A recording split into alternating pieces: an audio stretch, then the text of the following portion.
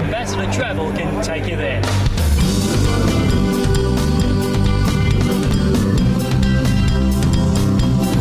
One of the great things about the 2012 Melbourne Cup is that we've seen a number of syndicators have got runners, but Darren, 3 runners in the Melbourne Cup.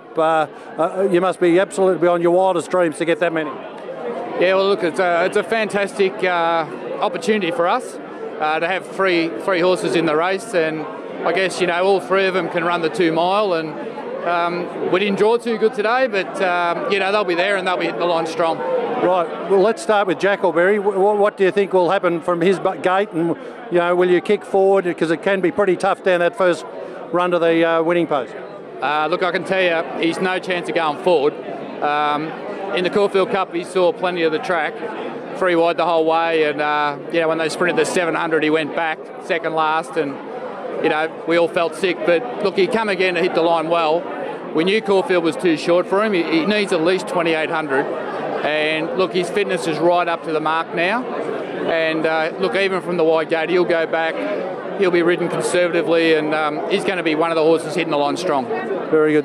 What about Unusual Suspect? Where will it go? Well, he's drawn wide too. Look, he's a 2 mile Group 1 winner in America.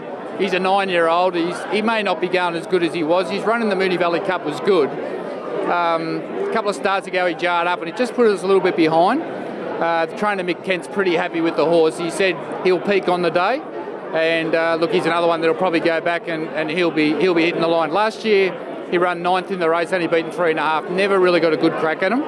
So if he can reproduce that form, he should be strong late as well.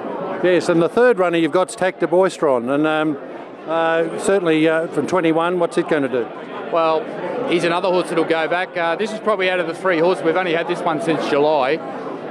We bought him in the middle of France in a little stable at 12. You know, clearly the trainer's best horse. He's never been out of France. He's come to Australia. He's acclimatised well. He's not a big horse, but he's got a great big stride.